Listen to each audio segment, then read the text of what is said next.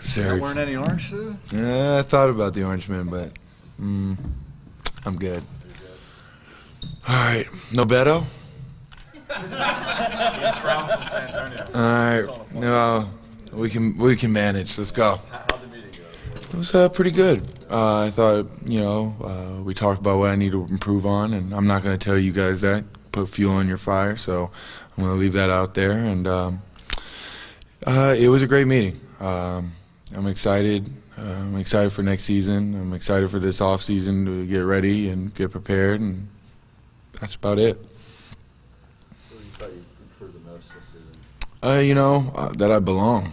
I think sometimes it's tough for players and coaches to deal with players that they don't know where they fit in this league, and I thought I showed that I belong and I can fit in this system, and I thought I did pretty good on that.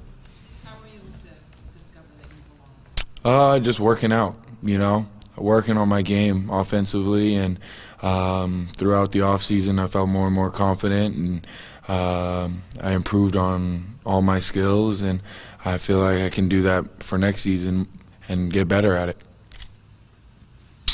You say you weren't going to share your secret? Because if I tell a Syracuse guy all my secrets, then you guys are gonna just go into a zone, and not do anything. So I'm not gonna give you any of my secrets of what I'm gonna do this off season, for the fact that you don't need that. You don't need to know my secrets. This is why I'm gonna get better. So I'm excited for this off season. It's obviously the season is not how we wanted it to be, but this is going to be a great off season for me to get better. And who knows who's going to come back or what's going to happen, but I'm very fortunate to be in this situation, and I'm happy to be a Laker. Do you see yourself playing the summer league again? It hasn't been brought up, so I don't know yet, and I haven't even thought that far. I just thought about just landing last night, to be honest with you. Antonio's always reiterated to us what a phenomenal defender you are. Do you think that you're one of the best or better defenders in the NBA? I think I am, but I think I can also improve. There's definitely improvement in that aspect, and I know that that's one of my goals, is to be a top defender in this league, and basically have that as my go-to. That's one of the things you're going to work on. That's a part of it. It's a part of it. You guys are unbelievable. You guys just want anything. So I'm not going to give you anything. Robert, Beto said to say hi on Twitter. Well, it's not the same. And just tell him to enjoy San Antonio. That's all I need to say. Steve Nash has been a champion of yours, and he mentioned if he wants to be able to play next year, he's hoping he can, but he can't. He'll still want to be around the team in some sort of mentor capacity. Have you seen him be able to help guys on this team, regardless whether he's in the lineup or not? Steven, that's his real name. Steven is the man. He's been a great influence on me throughout my whole life, my career, for the fact that we came from the same area. And if he can't play due to his body, he'll be around, and just if you can take whatever's in his mind and use it towards your game, why not, right? He's a two-time MVP, and he knows the game in and out. So I'm definitely going to always keep picking his brain, and he's one of the greatest teammates I've ever had, and he's just such a great team guy that he's irreplaceable. In the same mindset, you played the last 2 years with Powell. There's a lot of uncertainty with him coming back. What have you learned from Powell over the last 2 years? Well, the biggest thing I'm going to miss about Powell is, we're damn near neighbors, so him coming over for dinner, it's pretty much, I'm going to miss Powell a lot, if he doesn't come back, and I enjoyed that guy. He's probably another great teammate that you can't replace. What he brings is great positive attitude, and he's just a great, loving guy. So I was really fortunate to play with him, and I hope I'm able to play with him again. When you look 5 years forward in your career, what kind of offensive player do you see yourself being? I see myself being a really good player, offensive and defensively. I think I want to be a top player in this league.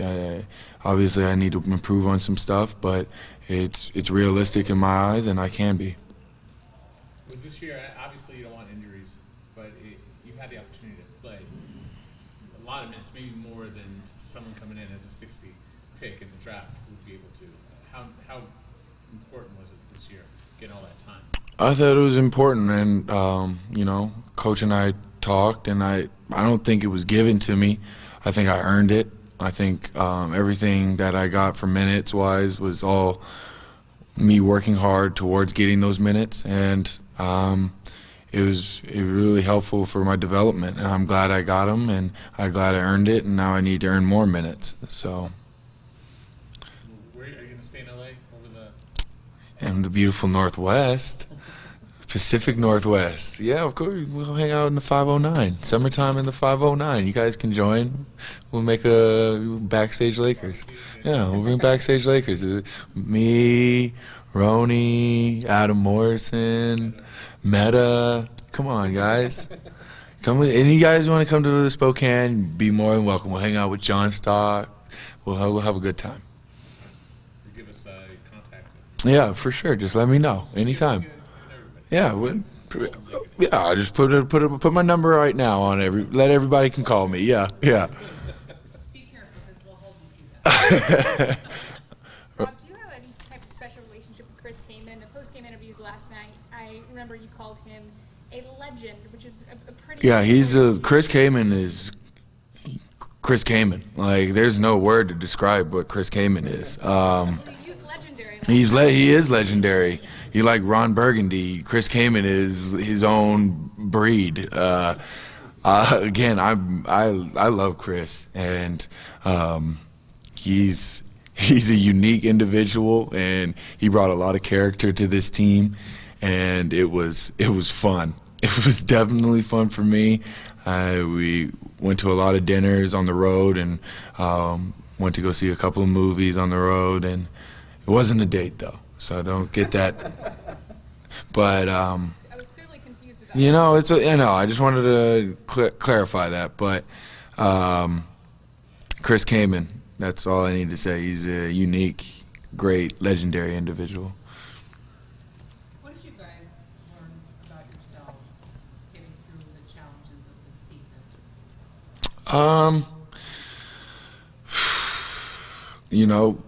We had to deal with a lot of adversity, and it showed a lot of character within the team and showed people's true characters, and it was good to see that people stuck in and really bought into the system. And even though it was not the season we wanted, but